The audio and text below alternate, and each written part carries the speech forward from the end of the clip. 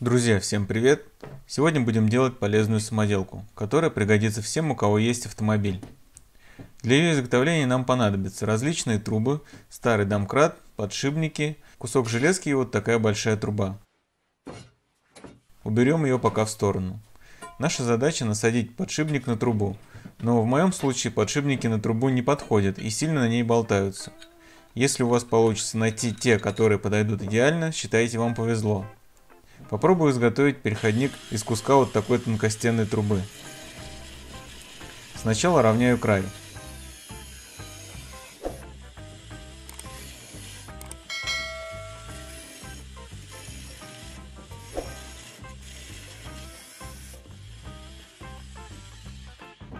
Потом примеряю подшипники, они будут стоять в паре, и соответственно надо отрезать кусок трубы, равный размерам двух подшипников.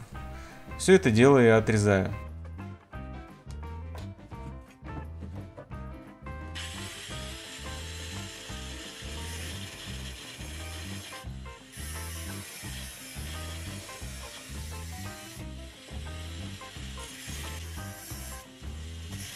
Таких куска нам понадобится 2 штуки, так что отрезаю второй.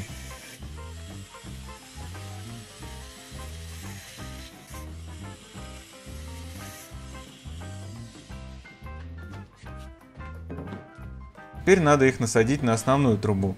Идут очень туго, приходится набивать молотком с проставкой.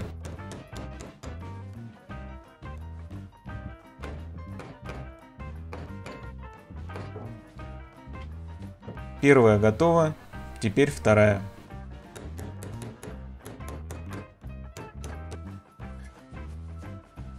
Все, теперь примеряем подшипник. Так, все равно маловато. Попробую выйти из ситуации, использовав кусок жестянки. Для начала размечаю на листе ширину двух подшипников.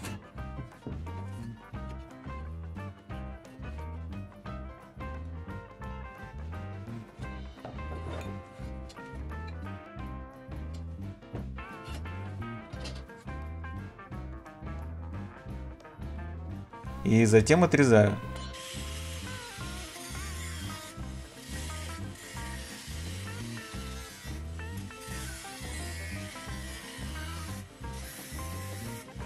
Так, теперь сгибаю этот кусок по трубе и сверху уже с усилием набиваю подшипники.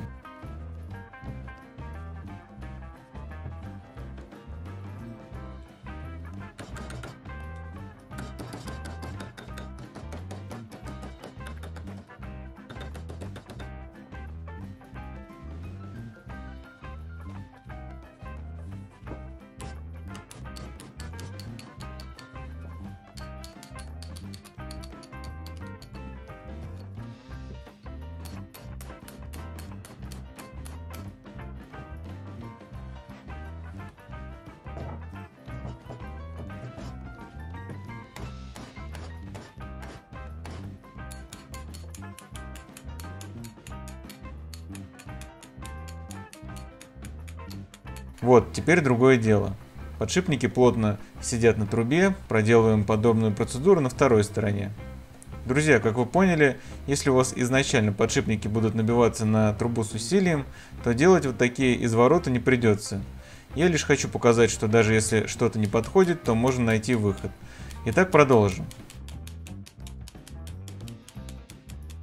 Все, с подшипниками справился.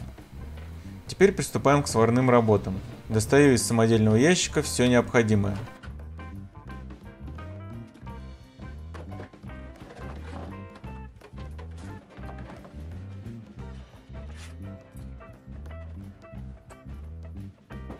Далее на трубе ищем центр и делаем отметку.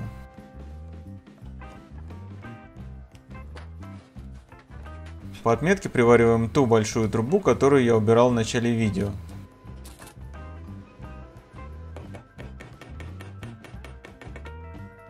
Немного поварив, я понял, что в помещении становится слишком задымленно, и решил переместиться на улицу. Тем более вовсю разыгралась весенняя погода. Красота! Так вот, ко всей конструкции привариваем под углом 90 градусов еще небольшой кусок трубы. Все размеры индивидуальны. Дальше расскажу, какие получились у меня.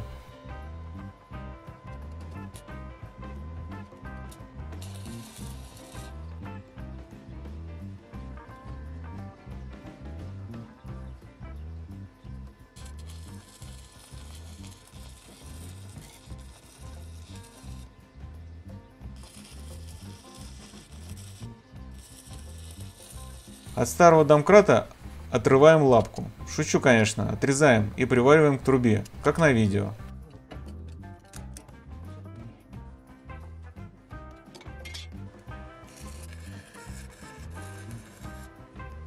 Для усиления конструкции на всякий случай привариваем распорку.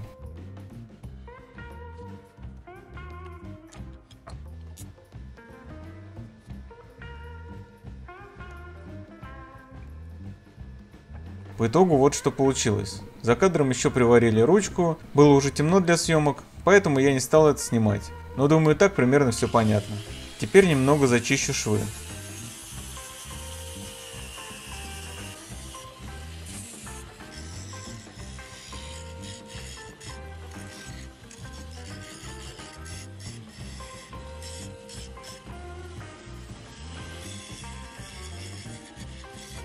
А затем покрашу нашу самоделку.